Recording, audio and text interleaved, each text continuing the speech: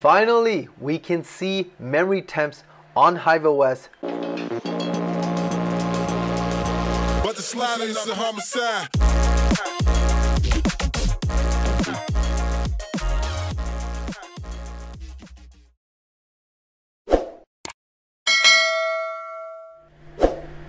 Hey, what's up guys, welcome back to another video. Now today I wanted to show you guys how we can finally get the memory temperatures on your GPUs using Hiveos. Now previously you could only do this on Windows, and it's kind of a hassle, you know, switching between Hiveos and Windows just to see the memory temperature. So right now you can only see the temperature of the GPU, but you can't really see the memory temperature, as that's something that will determine if your card is thermal throttling or not, and you obviously don't want to damage the card in any ways. Now Gminer recently came out with another an update actually, and if you're to switch your rigs to Gminer, you're actually able to see both the core temps and the memory temps over there. As you can see, I have all of mine's under 94, and that's for my 3090s. And what we're going to do is we're going to check the actual memory temperatures on this specific card and show you guys through the process. Alright, so let me show you guys what we're working with. So this 3090 right here is this EVGA for the Win 3, and this is sitting on my test rig, so that's why it's by itself.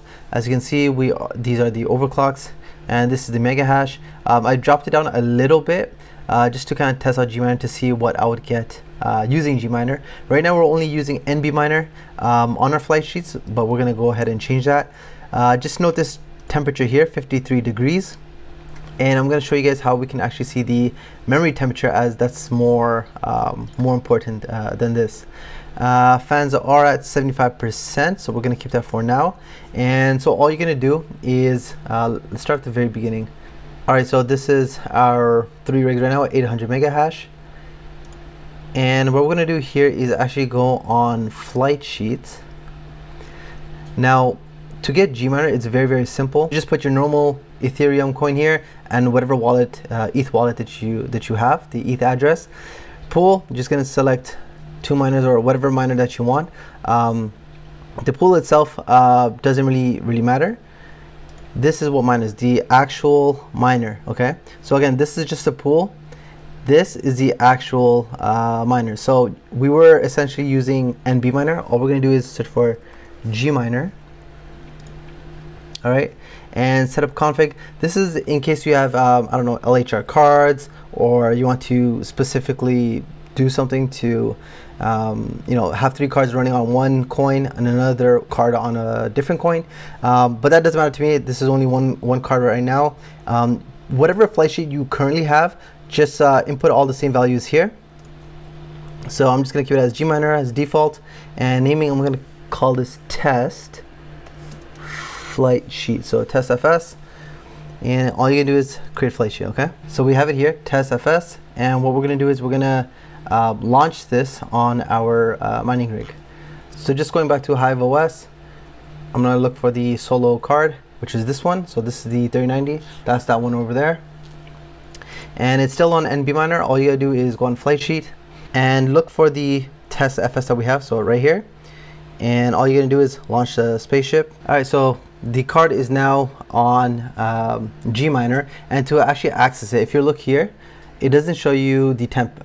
So I believe Hiveos is going to come with an update to show you the memory temp beside it, but so far we don't see that right now. So what you have to do is go on a shell command. So somewhere at the top here, this is what you're going to be looking for: remote access, hive shell start, and you'll see this. Just wait for this to kind of load. So this can take a few seconds. Just wait for this to finish, click on it, and then click on the link. So this is the link. And once you get to this screen, all you gotta do is type the word miner, press enter, and then now you can see everything. So over here, 52 degrees is the temperature of the card, and 94 is the memory temperature. Now you want to make sure it's between 95 to, I'd say, 90 or even 100, 102. Usually when it goes to 110 or above, it will turn red and thermal throttle. So at this temperature, it is fine. I was actually testing or playing around with this for quite a bit. And going back to our card, if you notice the memory temp, I put it as 2200. I believe before I set it as 24, but that will increase. And let me just show you guys what I mean by that. So right now, again, we are at 94 degrees. And all I'm going to do is change this to 2400. Okay, cool. Now we're just going to wait and we should see an update. Yep. So it's now 96. 121 mega hash, right? At 96 on the memory temp. So the actual core temperature of the card did not change at all, but the memory temperature did, and we should actually see this increase to maybe 98, I think, or 100. And below 100 is great. As you can see, anything above 95 will turn to yellow, and that's just kind of Gminer telling you that the card is running a bit hot. Once it turns red, so that's 110 or above, that means it's pretty much gonna cause damage to the card, and you should definitely reduce the memory temperature. To bring this down, what you can actually do is to go on your fan, and right now we have it at 75. If you're to just change it to, I don't know, maybe 100, right? And I'm not gonna keep this to 100 for a long time, just for a few 1 or 2 minutes so you can see the difference. Just go ahead and click apply. Now going back here, we have it as 96. We should see this change along with the 75% fan. The fans just kicked in. They should be much louder now.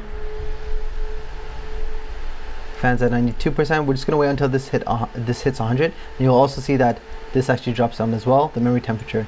Yeah. So as you can see now, we are at 100% fan, and the memory temperature did drop after putting the fans up a little bit, so it's now 94. And just going to just check how much mega hash we have. We have 122. I don't really feel comfortable leaving it at 100% fan. As you can tell, it's actually very, very loud as well.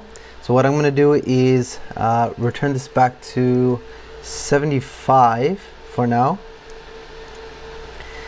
Keep it 75 and actually reduce the overclocks as well. So instead of 2400, let's keep it at 20, let's say 2300. Click apply. And yeah, so overall, that's basically how you can check your memory temp on Hiveos using Gminer. Again, you have to remote into your mining rig using the miner command, and then you'll be able to see it here. And yeah, so this is my other rig, the one that's in the garage. So it has 4 cards. As you can see, all of them are below 94. So my 3090, my two 3080 Ti's, 80 and 78, and another 3090 94. When I actually first looked at this rig, this 3090 was at, I think it was 102 degrees, right? And now it's 94 only because I increased the fan to 90%. Previously it was 70, and yeah, I wasn't too comfortable, and knowing that the card was at 102 degrees, it kind of made sense because this rig would always crash, and it would always say, you know, GPU number 3 was the one that's causing the errors. But looking at it, I noticed that the core temperature of the card wasn't actually that high, and because the core temperature was never high, I never assumed that it was the memory overclocks, right? Because I set them pretty low actually. So if you guys have any questions, let me know in the comment section below. Don't forget to like and subscribe, and I'll see you guys next time. Peace.